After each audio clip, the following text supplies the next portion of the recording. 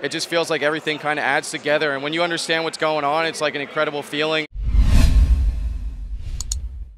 Well, it is the second day of BlizzCon 2018, and things are starting to head towards the close on the WoW Arena side. I'm here right now with Cdew, talk a little bit about how his weekend is going, quite well so far, and also just the state of WoW Arena.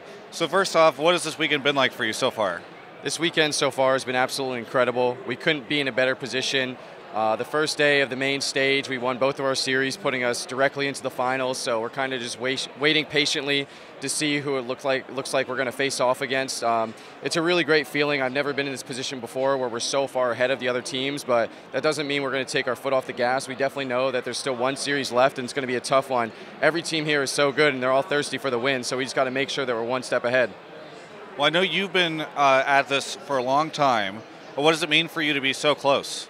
I mean, it means everything. I've been working at this for so long. It's a goal that I really, really want to achieve, and I just got such a great team behind me, and we got great work ethic and practice ethic that I think that this year it's going to be the year. I feel really confident.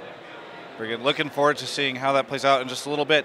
But I do want to also talk to you just about the state of WoW Arena, because it kind of feels like, and I don't know if you would agree with this, but it feels like WoW Arena is kind of having a renaissance this year. I mean, what do you think 2018 has been for WoW Arena, especially with the launch of the new expansion?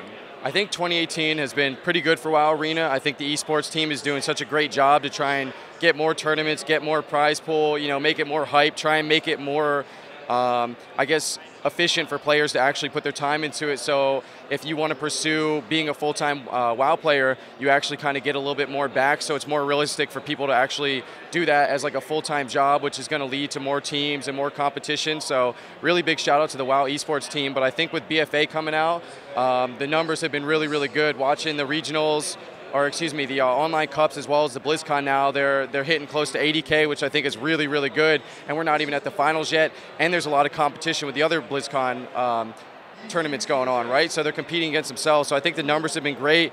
And 8.1 is looking really good. As long as Blizzard keeps putting the time into WoW esports, I think it's going to continue to grow.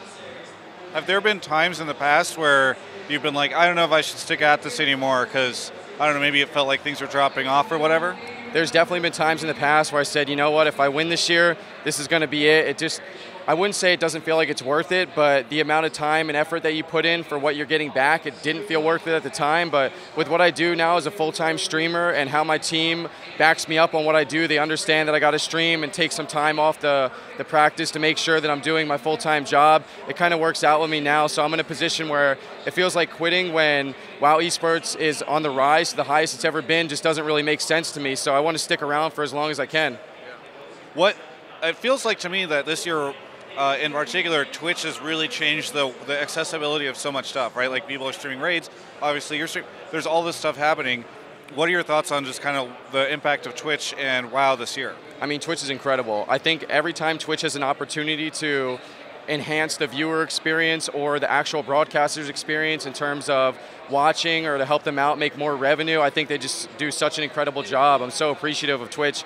Without them, I wouldn't be able to do any of this. I love WoW, but if it wasn't my full-time job, I have a family now. I would have to make ends meet some other way. So I think Twitch is doing a great job. I love the inspect button. It allows viewers to understand more and answer so many questions. So I'm really, really appreciative of them. Yeah. There are probably a ton of people that are watching this interview that maybe haven't tuned into WoW esports before or recently. What would you say to the people that are kind of like, oh, like I did play some BFA, like it sounds like this is a big deal. Like, what for people that are interested in getting in? What would you say?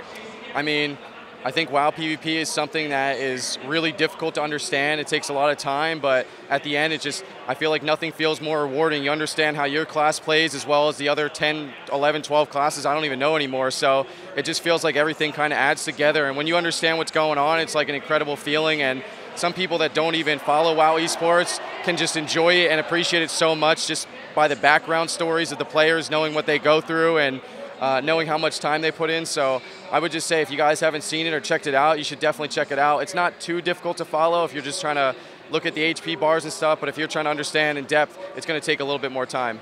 Where should people go? Like, if they want to get into it, what are some resources, or where should they first look into this? I would say Wowhead has probably got some of the best resources. They got guides from top players for how you want to gear, how you want to spec, what comps you could play, and things of that nature. But other than that, just look for streamers that play your class on Twitch, and that should be good enough. Pretty good example of why people should be watching, I'm sure, having you right there, which also means you probably want to go catch that. Is there anything you would say to any of the Cdew fans out there rooting for you this weekend? Absolutely, man. Thank you guys so much for supporting me throughout all the years. It means a lot. You guys definitely pushed me to keep going. I hope I don't let you guys down. Thank you so much for the interview, taking your time. I know you got a lot to do today, so thank you so much. For everyone else, you can check out the rest of my coverage of all things BlizzCon 2018 right here on my YouTube channel. Well, BlizzCon was awesome, but now I am in front of my new home, the burned out remains of Undercity, after the Alliance has destroyed it.